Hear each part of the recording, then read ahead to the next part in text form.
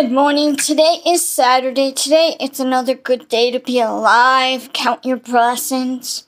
I was thinking, I know it's the Christmas season now because it's after Black Friday. But I realized as I got older, gifts and things don't really matter to me as much as somebody once in a while calling and going, "How you doing, Aunt Sue? How you doing, Sue? Everything okay? Do you need anything?" You see, it's the little things in life that count more than the gifts. And then I had a customer yesterday. It's like, "I don't want my change." I go, "Okay, go to places that have like the boxes, put it in for Salvation Army, help people that way." I mean, the gifts are cool and everything, don't get me wrong. I love gifts, but sometimes caring is just talking to somebody, just seeing how they're doing, listening to them, being like a good friend. But then again, you don't have to do it just around Christmas. It's called caring, appreciating your friends, your friendships, just being a good person, doing God's will and universe.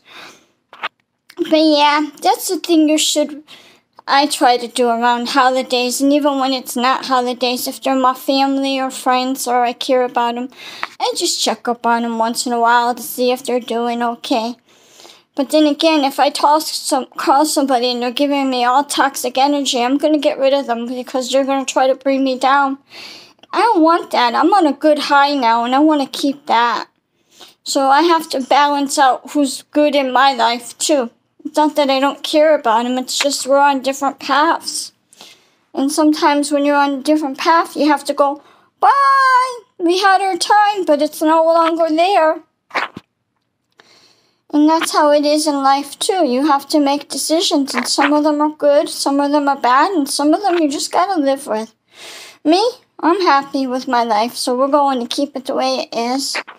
And I hope you have a great day. I love you, my friends. Auntie Sue.